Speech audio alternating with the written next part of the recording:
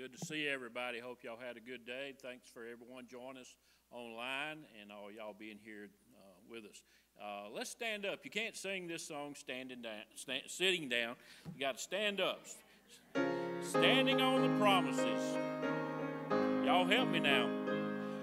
Standing on the promises of Christ my King, through eternal ages let his praises ring. Glory in the highest I will shout and sing, standing on the promises of God.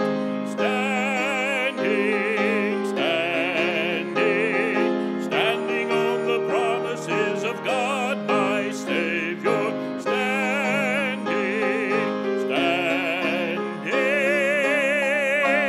I'm standing on the promises of God. On the second, standing on the promises that cannot fail. When the howling storms of doubt and fear assail, by the living word of God I shall prevail. Standing on the promises of God. Standing on the promises of God, my Savior.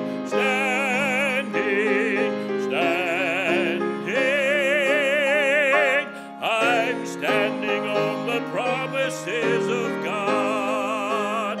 On the last verse, standing on the promises I cannot fall, listening every moment to the Spirit's call, resting in my Savior as my all in all, standing on the promises of God.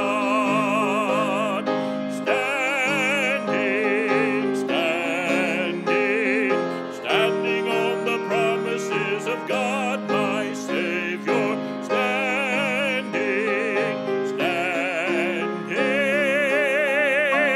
I'm standing on the promises of God. Amen. You may be seated. Amen. That's good singing tonight. I'm glad we have some promises to stand on. I sound real loud tonight, and maybe they'll get that straightened out in just a minute. Well, let's open in a good word of prayer. Brother Don Hightower, would you open us and ask God's blessing on the service tonight?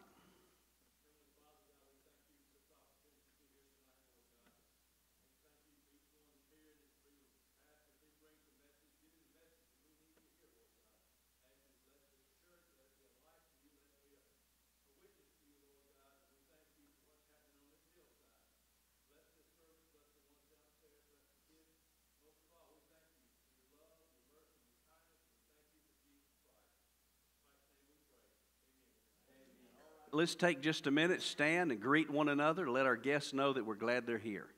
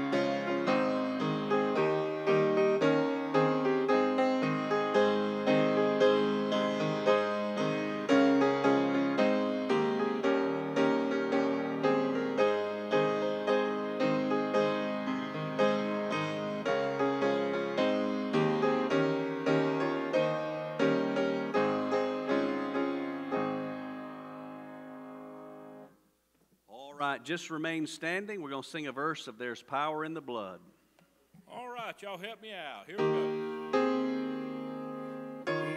Hey, brother.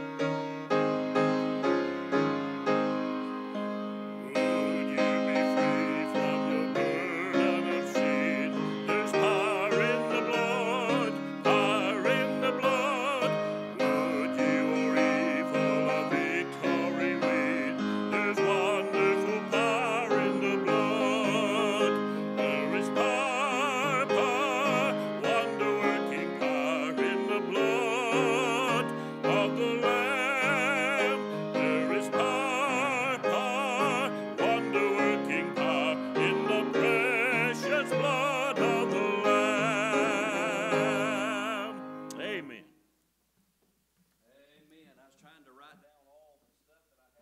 say tonight, and so I wouldn't forget it. All right, well, I still feel like I'm really, really loud, so y'all get that worked out. And while I'm preaching, please do not explore on them keys up there, because it went crazy the other night.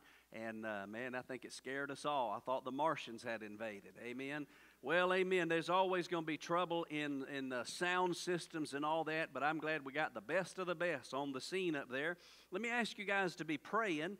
Ask the church to be praying. Kyle and Larissa are at Emory Hospital, and we had to pray that God would move in the heart of Emory or Piedmont, because Kenneth Stone said that heart cath and the nature of her brain bleed was just too tedious and serious. And so Emory accepted her. They've got a bed. And so would you pray at 7:15 in the morning for Larissa Altman? Her and Kyle, she's going to be there, and they're going to do that heart cath, and she's still having chest pains. And so we need God to work a miracle out. Then also there's a family. I want you to pray for Linda and Craig Hull. They have contacted the church, and they just need some prayer, and they just need some hope in these times. They've got some issues that they're dealing with, health struggles and some other struggles. So I want you to pray for the whole family. And then I want you to pray for David Nickel. He's doing better, and he had a case of seizures yesterday is what they're saying. And so anybody know a latest on Brother David? All right. Good. Good. Wow. Well, that's a miracle. I called early this morning, and I talked to Miss Brenda Nickel, and she was praising the Lord that he was talking and back to his normal self and feeling much, much better. I'm going to tell you, church, we're going to get to heaven, and we're going to see God has answered our prayers. And if we would only pray a little longer and pray a little more faithful, I believe God would really do some great things in our lives. I want you to pray for the 10th family to join. I really believe God put it in my heart to see 50 people saved out of the ministry of this church this year. And right now, we're at 30 or 31 people that have been saved. Young people and adults have been saved, and that is wonderful this year alone, and it's only April. And man, I'm telling you, I believe the best is yet to come. And I began praying, and God put in my heart 24 new families. We've had 9 families join already, and I'm praying for the 10th family. And I want you to ask that God would give us favor in the eyes of these visitors. I had some very good visits yesterday. I got to meet Brother Barry, and he was off work yesterday, and Taylor, right, the Taylor family, and I got to meet him, and we hope to see him in the days ahead. Good to have Miss Kathy and Miss Casey with us tonight. And listen, there's no accidents in the providence of God. Can I get an amen right there? I was trying to find Brother Herbert Hitson. This is a fellow that's been visiting our church, and he moved from Lake Wedowee, and he moved right over here about just a couple of miles from the church. And I pulled in the driveway, and I noticed it said Casey on the mailbox, but I pulled in anyway because I saw people looking out the window. And I pulled up, and it was an elderly couple, and they belonged to another church. I believe they said they belonged to Tabernacle. And they said, "You're a preacher?" I said, "Yes, ma'am." And they said, "Well, you sound like one." I said, "Well, I is one." Amen. And but they said, "Would you mind just staying a minute?" And I knew they were needing something. And Mr. Casey, he's 80 years old, and he said, "Preacher, my eyesight's just going. It's fading." He said, "Used to, they could give shots." And anyway, he said, "Would you pray for me?" And listen, there's no greater honor in all the world than to pray for somebody. And so we had a Holy Ghost prayer meeting right there on the carport. And I told him about Lily. I said, "Listen, there's a God in heaven that touched a young girl, and it's just a miracle that she has her sight right now." And I prayed in such faith. I just believed that the hand that hung the sun, the moon, and the stars was going to touch that man's eyes. And I said, "Listen, I'm going to pray for you, and I'm going to get our church to pray." His name is Mr. Casey, and pray for his dear wife as she's trying to help him, and he just can't see very good. And then also tomorrow night, y'all remember Sunday we had the Atlanta City Rescue Mission here. Brother Darvin Hill and his wife, and they're members, I believe, up the road at Kingsway. And he said, "Preacher, I'm going to tell you, I enjoyed Sunday school." He said, "I sat in a class that had the presence of God in Sunday school." And you know how sometimes Sunday school can get out the banks and it can get a little loose. And everything going on but the right thing. But he said, I want to tell you, it was wonderful. And he said, your church is one of the friendliest churches I've been in. Herbert Hitson and others said, preacher, your church. I said, it ain't my church, it's his church. But they said that's one of the friendliest churches I've ever been in. And listen, it ought to be our testimony, because these are God's people, and God's people are the best people this side of heaven. Can I get an amen right there? But I talked to Brother Hill, and I said, we'd love to come minister. And I called him just to thank him, and he said, well, I had a cancellation Thursday night. He said, I need a preacher. I said, I'm in. So I'm going to go, and Lord willing, Brother Carl Davis, y'all know the new man that just joined that was 37 years as an addict, and God saved him by His wonderful grace. Well, I'm going to take him, and I've invited about 15 men, but every one of them's got to wash the dog and wash the car and all that. So I'm going tomorrow night, and I wish y'all would pray for me and ask God, because I want to go and see those men get help and get some salvation for their souls. How many of y'all could see Mount Pleasant going down to the rescue mission and singing sometime? Couldn't y'all see that? I could see taking our choir down there, and we did it when I was in North Georgia. We were 5 minutes from downtown Chattanooga. We'd take our choir and stand in that old cement block room. It looked like a big old Sunday school room, and buddy, we'd sing, and those old fellas would get to singing, and heaven would come down. It was a great, great service. I can see Miss Bobby Faye and Jamie Faye singing out there and giving God the glory, and I can see all of you being part of that. So I'm praying God will open our doors. You remember our theme in 2023. What is our theme? Send me in 2023. And so I hope you'll pray that God will send us. Pray for the South Dakota trip. And then we still have other mission trips that we're looking at doing. How many have unspoken requests tonight? Anybody else? All of us do. God bless you, every one of you. And anybody have a prayer request you'd like to make mention tonight? We'll write it down, and at the end of the service, we will carry them before the Lord. Yes, ma'am, Shirley.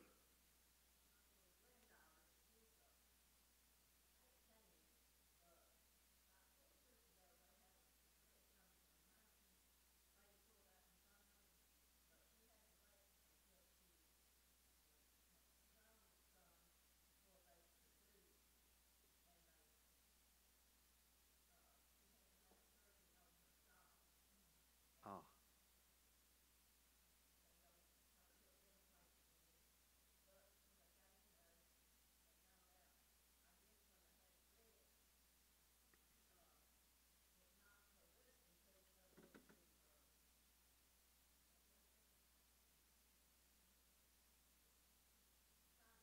Sinus cavity. Mm-hmm.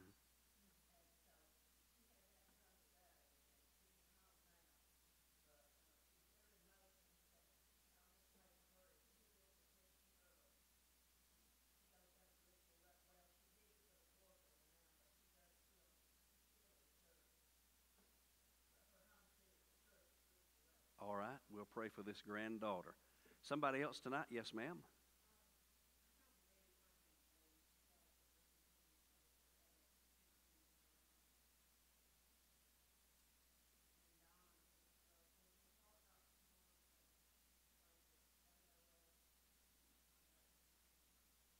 All right, that reminds me to ask y'all to pray. How many of y'all remember Miss Lorraine Graham? Y'all remember Earl and Lorraine?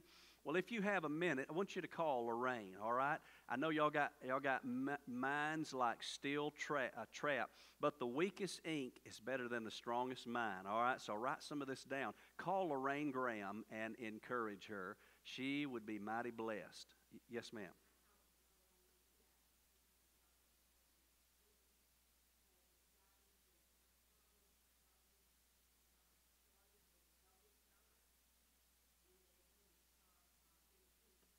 Oh,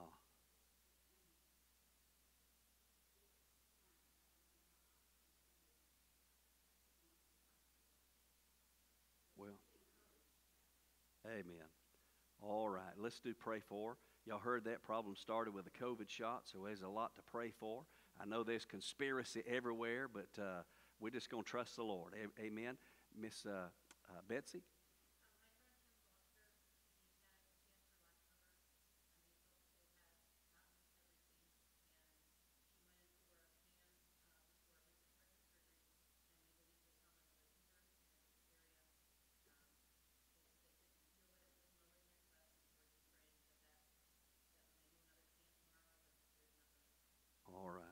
let's just pray to that end that they didn't see anything or don't see it again. Yes, ma'am, Miss Casey.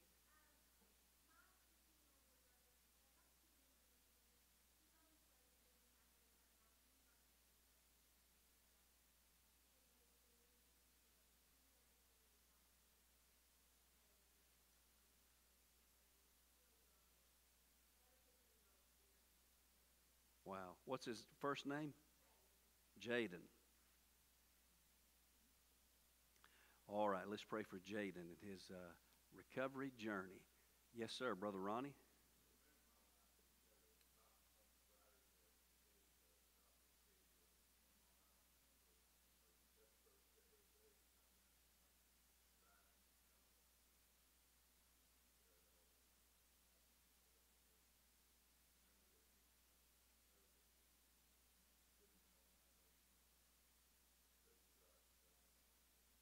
All right, we sure will. We'll pray for her. Anybody else tonight? Brother Allen? Amen. Boy, that's good. What's her last name? Emily Powell. Powell? Something like that. Yeah. Yeah. I talked to her mama yesterday, and maybe God put it in one of you ladies' hearts to call her mama. I talked to her yesterday, and listen, this is a chance for the church to shine and show some grace, and so let's reach out and love on that family and try to get them in. Amen. Anybody else tonight before Brother Eddie comes and sings? Pray for all the Awana tonight and all the youth and all the teen activities. A lot coming up in the days ahead. I do want us to pray for our 5th Sunday. That's Youth Sunday. Our youth are going to come, and they're going to lead singing. They're going to sing. And then we've got a young preacher that'll be here to be a blessing to our young people in church. And then Sunday night, we're going over to Rootville Road, and we're going to have a joint service with all the area churches. And I can't wait to hear Dr. Jerry Vines and Emir Canner. Anybody ever heard one of them preach? They are amazing. You got a young preacher. That Emir Canner he's a former Muslim that God saved by His marvelous grace. And then Dr. Vines, I believe, is a native of Carrollton, Georgia here, and so it'll be good to hear him. And then he'll be here preaching the first Sunday of June, and I'm excited to have him in this pulpit. Well, I'm glad that God's on this throne. Amen tonight. How many are hungry and you need God to speak to your heart tonight? Well, let's just ask God to meet with us, all right? Brother Eddie, you come and you sing tonight.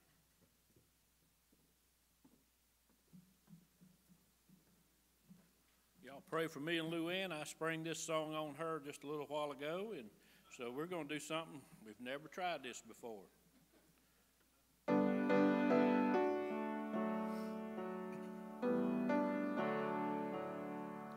I'll tell the world that I'm a Christian.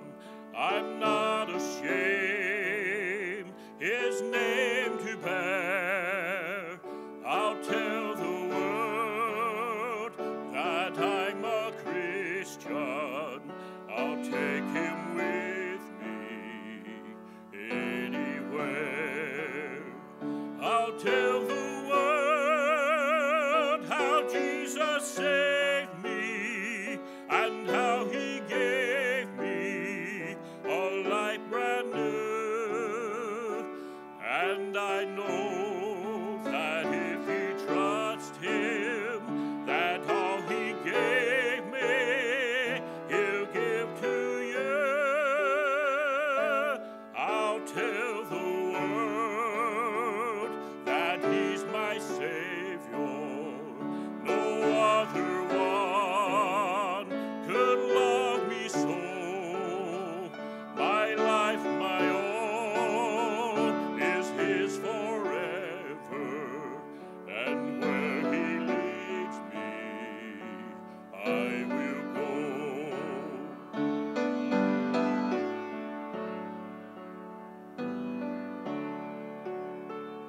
I'll tell the world that He is coming.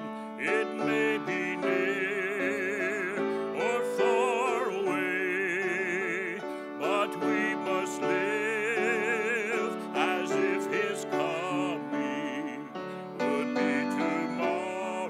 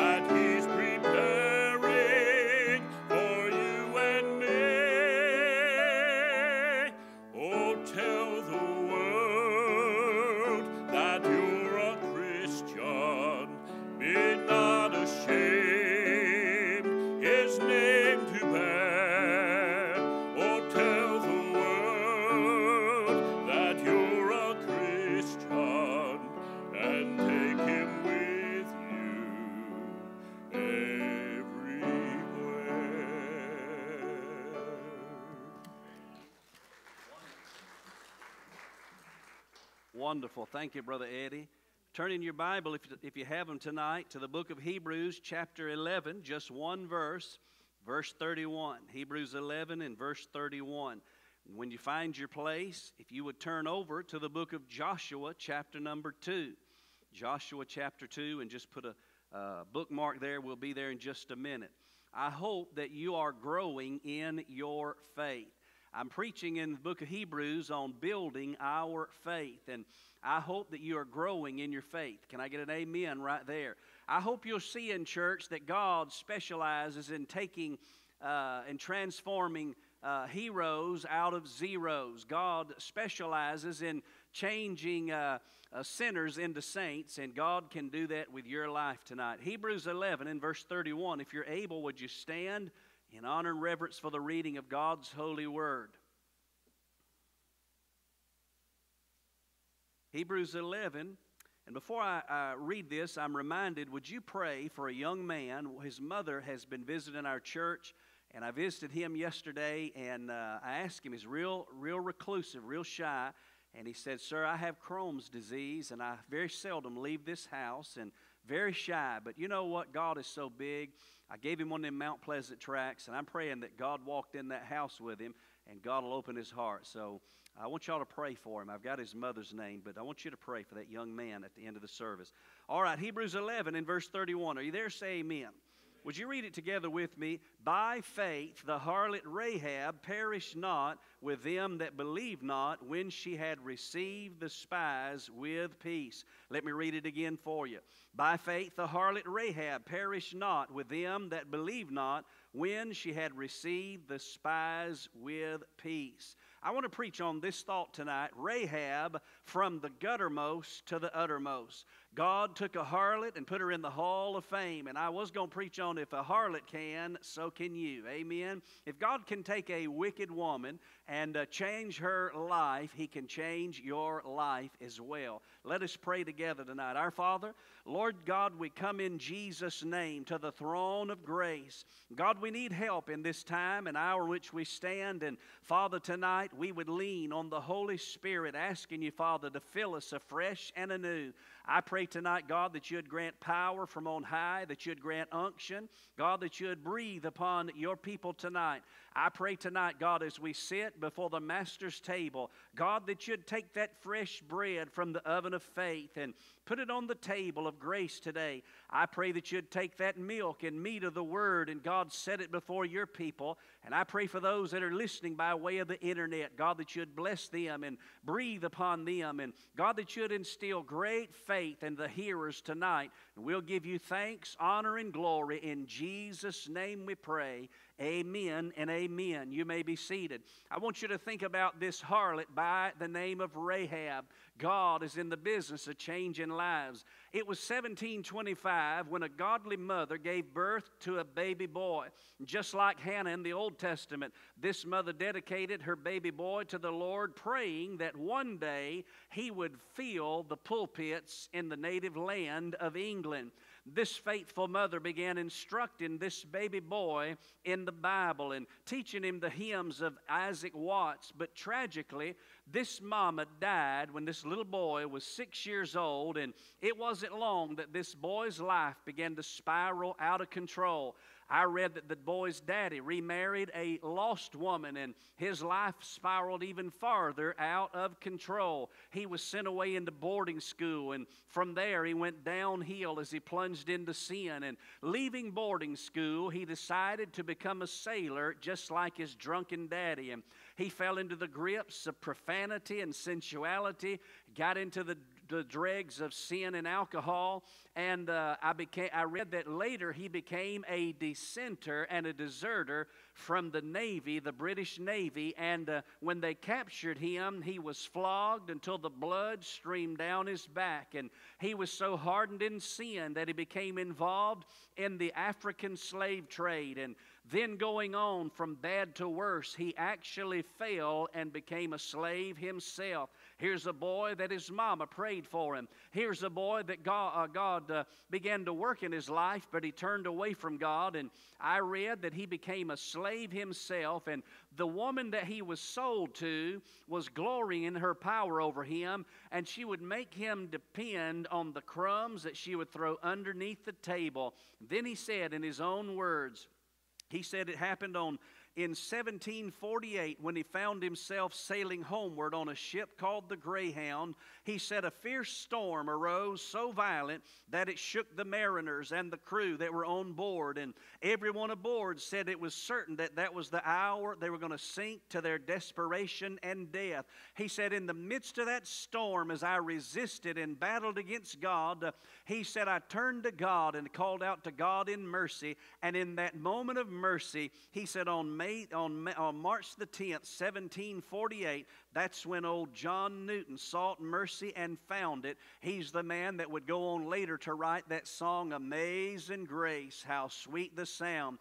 I'm preaching tonight about a harlot who was changed by the marvelous grace of God. When you think about this Bible, God specializes in hard cases, and it doesn't matter who you are or what you've done or where you've been, there's a God in heaven who can step across barriers. There's a God in heaven who can get to where you're at. Here was a woman by the name of Rahab living in a sinful city. She was a dirty woman. She was a defiled woman. She was a doomed woman. But God in His mercy set His eyes on that little wayward sinner. God chose to save her. What can you say when God does things like save a wretch like John Newton? What else can you say when God saves a wretch like a Rahab the harlot? It is nothing short of the amazing grace of God. You're here tonight, and maybe you're wondering, I wonder what God could do with my life. I want to say tonight, as I begin to preach, I want you to hear the theme of Hebrews chapter number 11. It is the theme of faith, by faith, by faith. And listen, if you're going to please God, it will be by faith. That's the only thing that changed this harlot. I want you to see some things in this Bible here. The story of Rahab teaches us that nobody is too far gone for God to rescue. Nobody is too deep in sin for God to cleanse and use for His glory. Let me give you a couple of things by way of introduction. Think about the person of faith, Rahab, the harlot. The Bible says in verse 31, by faith, the harlot Rahab. Let me just say that her description is surprising. To see that a harlot is named among the hall of faith is surprising to you and I. But I promise you, one of these days, when we stand in heaven, there might be some to look at you and they might look at me and say, boy, I'm surprised to see them there. I knew them on earth, and what a shock it is to see us in heaven. But her faith and her description is describing. Listen, every one of us have a sinful and a sordid past, but all it takes is by faith, one trip to the cross of Calvary, to believe in that Son of God who shed His blood on that cross. All it takes is for one sinner to bow low beneath the flow of that cross and let that wonder-working power of that blood transform them. I'm looking out into the sea of believers who have been to bloody Calvary by faith, and you have heard that on that hill far away, that old rugged cross held the Son of God who was the ransom, the redemption, and the payment for our sins. I'm telling you, her description is surprising, but her identification is shocking. The Bible tells us about Rahab that she was a Gentile. She was literally an Ammonite that was destined for destruction. You remember when Moses was still leading the nation of Israel, and then Joshua came on the scene, and God said, I want you to go into the land of Canaan and utterly destroy them and wipe them out. You say, what was that? That was God getting in a killing mood because He wanted to destroy every reprobate and every sinner, every rebellious sinner under the face of heaven because of their wickedness. God was driving them out out of the land of Canaan. And listen, here's a woman who was doomed, and she was dirty and defeated. And her identification, it is interesting. But you know what's interesting, church? Before you read 5 verses in the opening of the New Testament, you'll begin to read about a woman by the name of Rahab. You see, God saved that little woman by the name of Rahab, and He put her in the lineage of the Messiah. Rahab married a man by the name of Salmon, and they had a boy, and his name was Boaz. And boy, I'm telling you, it's going to get better as you and I begin to journey through that book of Ruth. That book of redemption. You see, Ruth married a man by the name of Boaz. But let's go back to Rahab just a minute.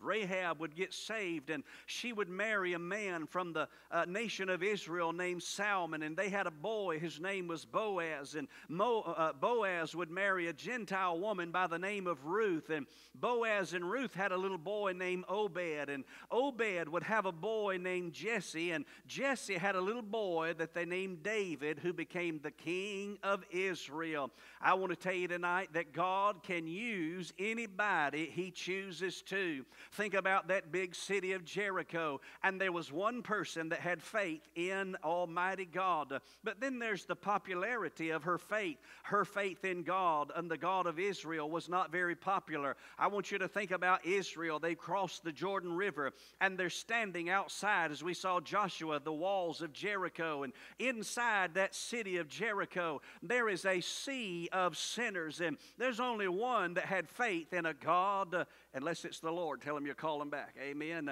Unless it's pizza, tell him go ahead and deliver it. It'll be here in about 30 minutes, all right? But I want you to think about Rahab. She was the only one in that whole city that had faith that a God in Israel was coming to destroy her little town. Her faith was not popular. She was the only one that believed. But then you think about the purifying of her faith. Look in Hebrews 11:31.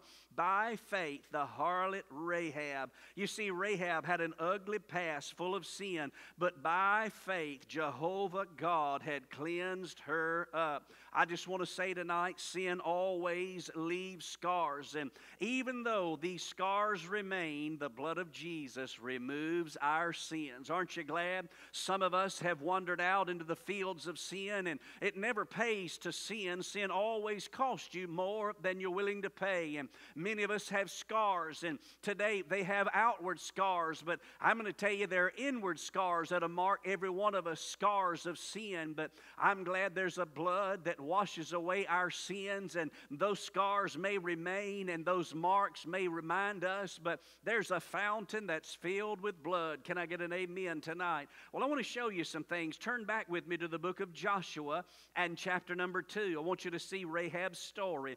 I want you to notice in Joshua 2 and verse number 1, first of all, I want you to notice the radical change that Rahab experienced. Notice this radical change that Rahab experienced in Joshua 2 and verse number 1. The Bible says, And Joshua, the son of Nun, sent out of Shittim 2 men to spy secretly, saying, Go view the land, even Jericho. And they went and came into the harlot's house and named Rahab and lodged there. I want you to think about Joshua sending 2 spies into the city of Jericho to see what they were up against. You say, didn't he learn the lesson when Moses sent the 10 spies in there and they came back with an evil report? Listen, there are 2 mistakes that you can make when you're dealing with an enemy. You can either underestimate your enemy or you can overestimate your enemy. And I want to remind you tonight that we have an enemy. We don't wrestle not against flesh and blood, but against principalities, against powers,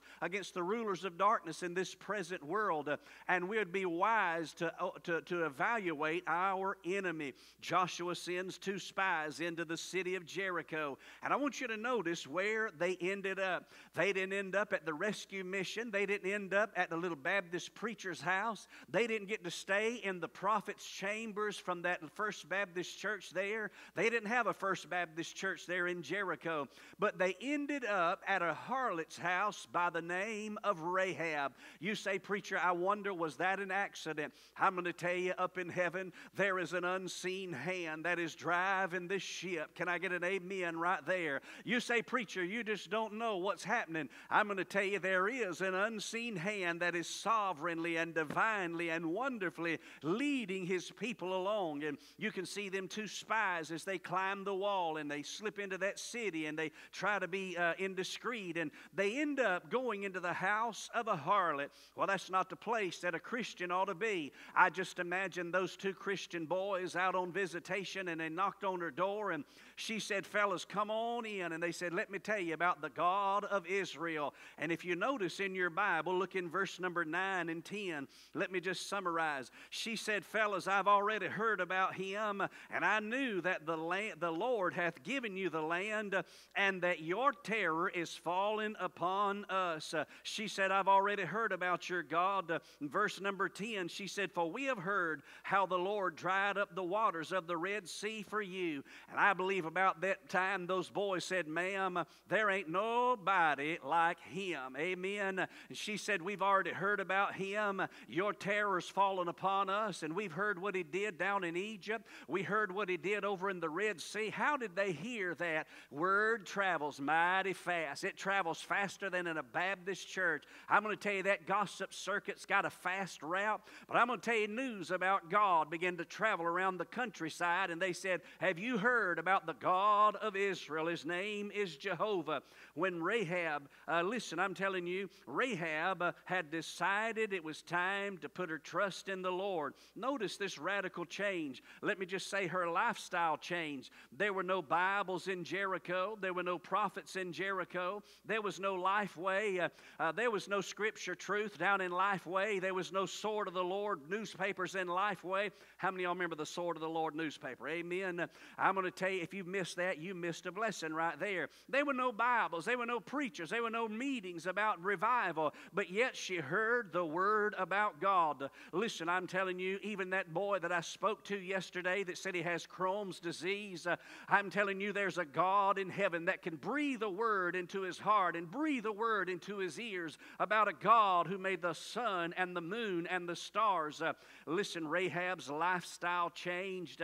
Here's somebody that somehow news came to Jericho about a God who had broken Israel out of Egypt. And I just wonder, church, Rahab heard about a God that broke the children of Israel out of Egypt. And I just wonder if Rahab thought, if anybody's in bondage, Lord, it's me. If anybody's trapped in sin, it is me. I feel like the people of Israel when they were trapped in bondage. And listen, I believe that lifestyle of sexual sin, it is a lifestyle of bondage. It is a lifestyle of wickedness.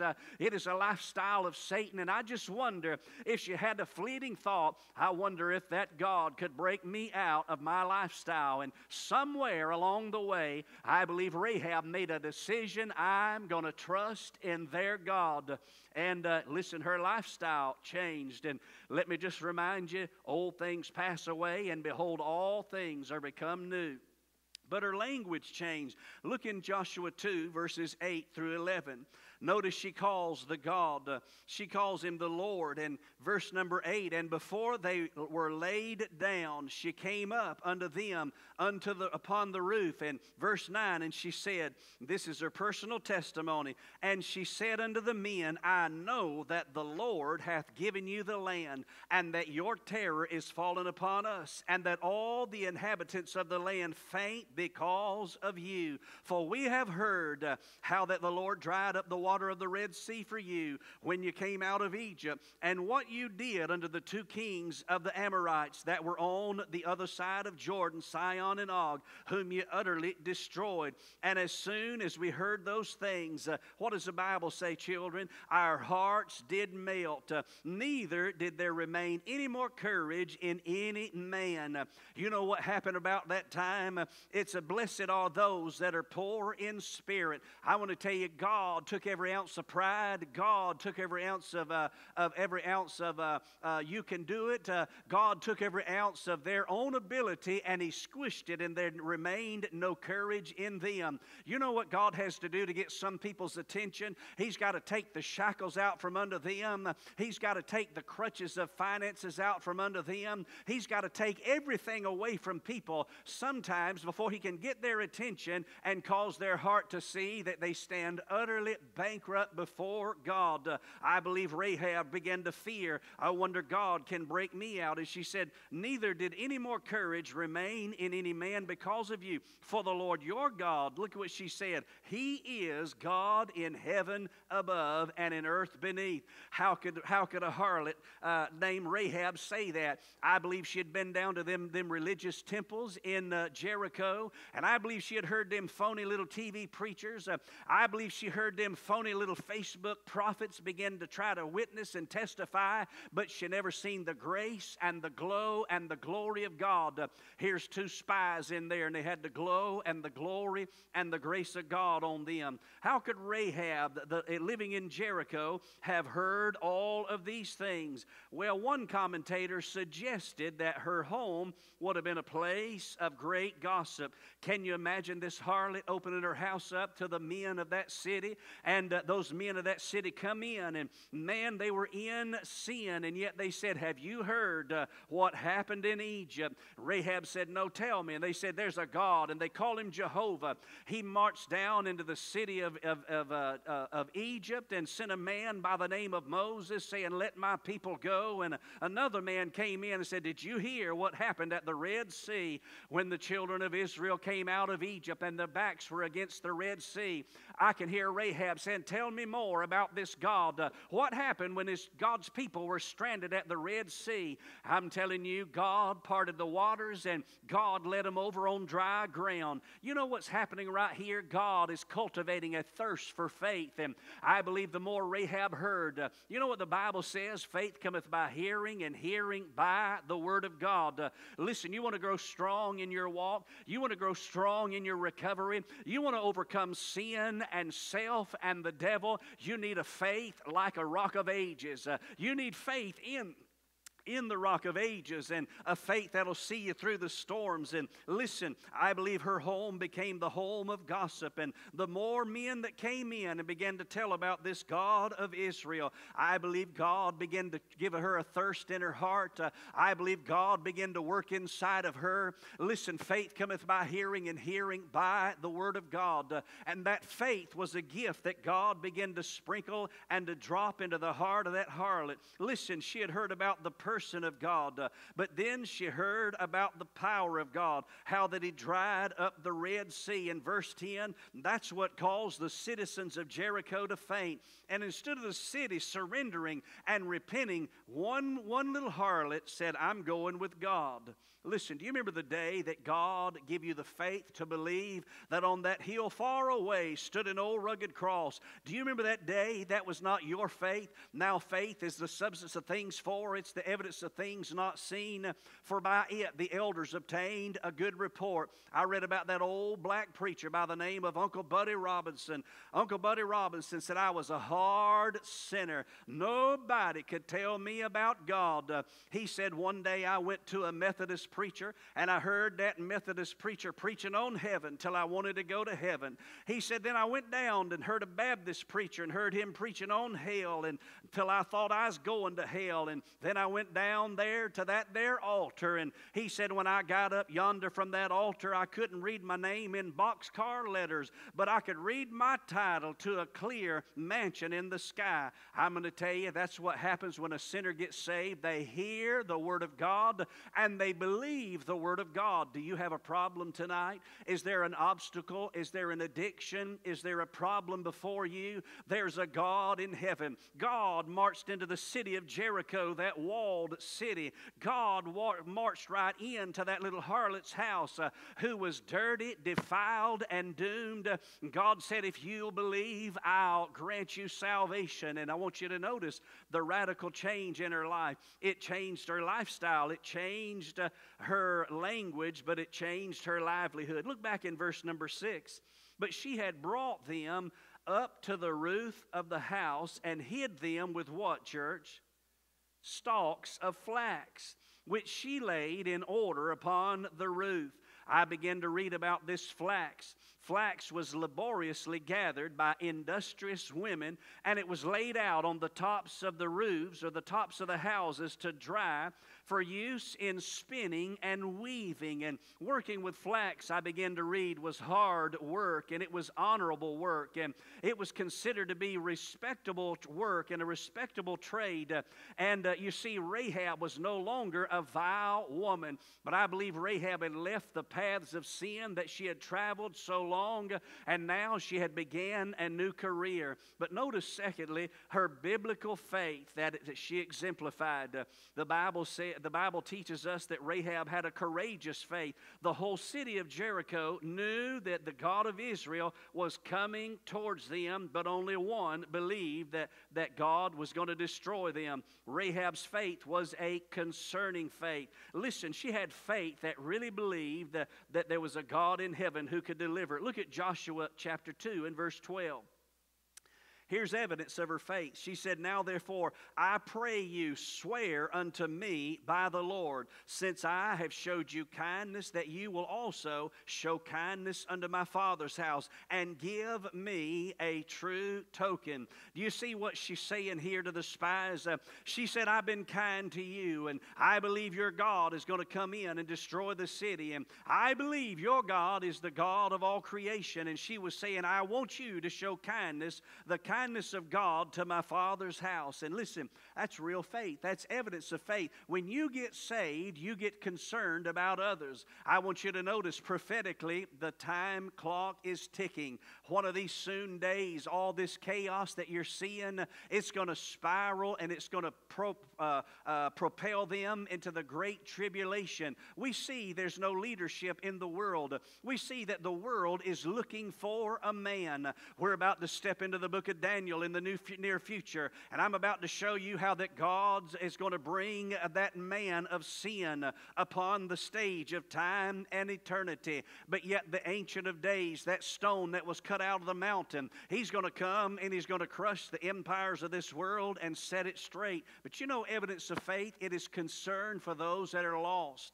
I don't know if you saw yesterday on the news, all of those teenagers up there in Chicago that beat up that little young couple, that 19 and 20-year-old, walking the streets of Chicago, and they beat them, and they took their jewelry, and they took even their shoes, and they left them laying there bloody on the sidewalk. I'm going to tell you, there's a God in heaven that's going to settle the score one of these days.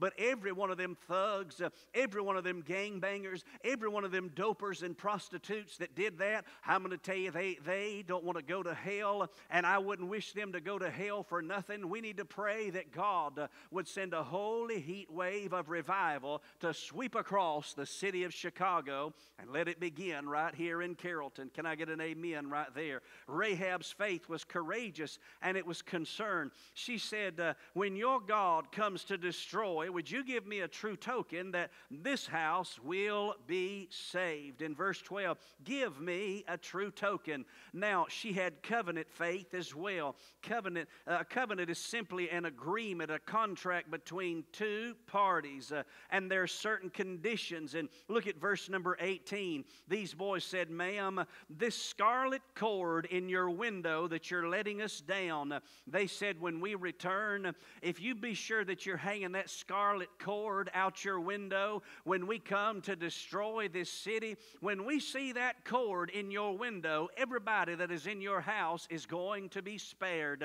It wasn't a blue cord. It wasn't a yellow cord. It wasn't a green cord or a purple cord. It was a scarlet cord. It was a red cord. And I'm going to tell you, that is a picture. It is a type, is an illustration of the blood of the Lamb. For when Moses said, "When I see the blood," when God said to Moses, "When I see the blood, I will pass over you." I want to say the only way to be safe is to have the blood upon your soul. And those two spies said, "Here's your true token. When we come to duke it out and destroy this city, if that scarlet cord is hanging in the window there in the household, they shall be saved." And I want you to notice the personal influence that Rahab extended. Look back in Hebrews 11 and verse 31.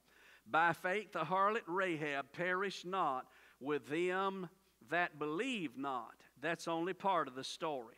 Let me just say, domestically, Rahab's son was Boab, but nationally, Rahab's seed was of the seed of Christ.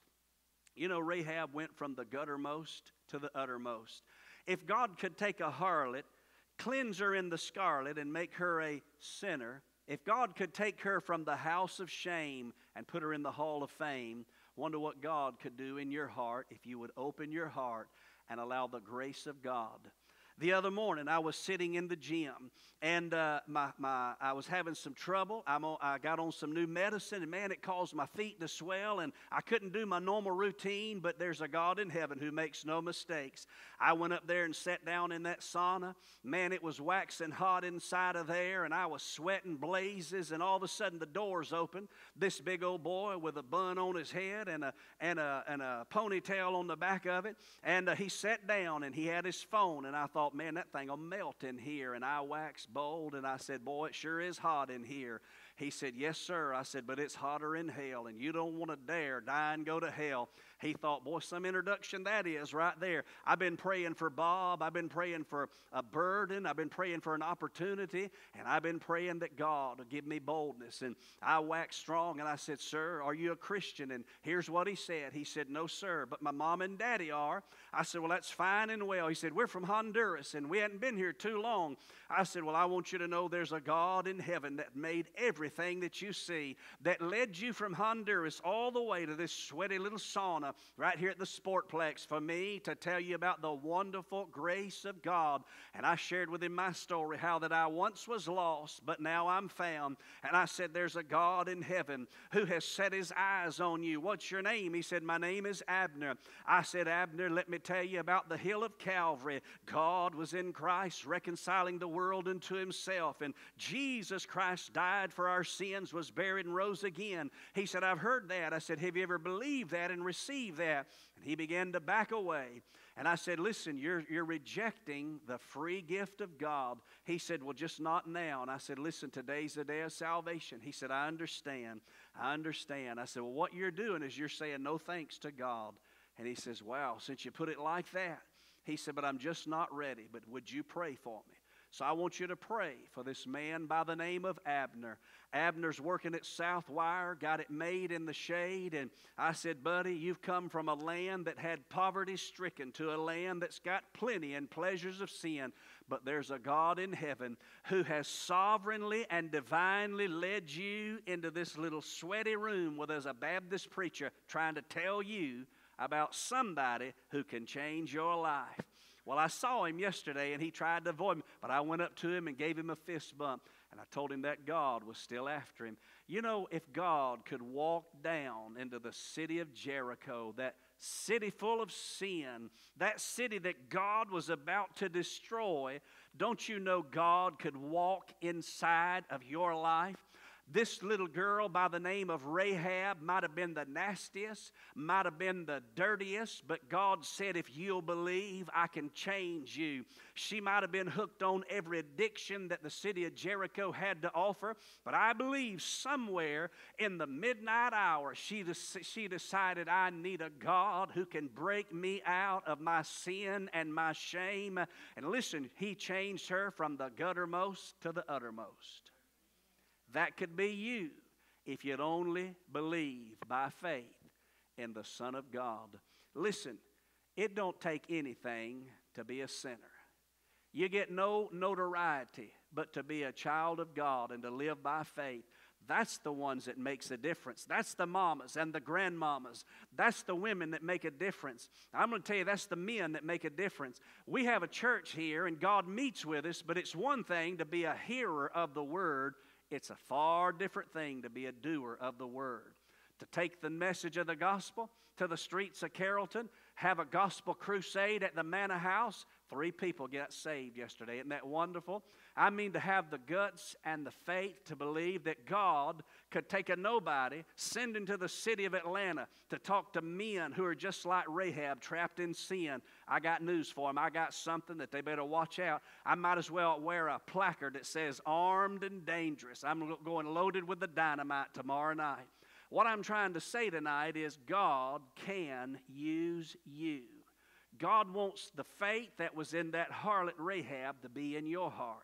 And He wants you to share it with others, because others need to know about a God who can save anybody. Nobody's too far gone. Nobody's too far deep in sin. God can use you. You believe that? Say amen. Let's pray. It's 7:26. I want you to pray. I want you to pray for all these that we mentioned earlier. I want you to pray for Larissa Altman as she goes and has that heart cath in the morning. Listen, her and Kyle, they want to join this church. They said, we really believe God wants our family to grow up and get rooted here at Mount Pleasant. And I believe they'd be all right with me sharing that. There's others. I talked to a man who's a clinical psychiatrist. And I said, boy, I need you at that church because there's some people, they need to lay down on the couch and talk to you for a while. Amen. And he laughed. He's a Sunday school teacher. He loves God.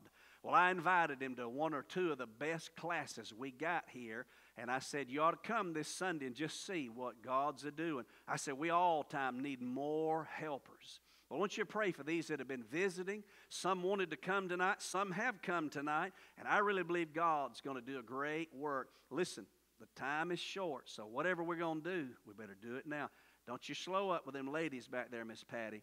Brother Gale, don't you let her take the gas off the pedal, all right? You tell her to keep the gas on the pedal. Don't worry about us men. I believe God's a stirring in the heart of the men of this church, and I really believe God's going to do a great, great work. You say, who's he going to use to lead us?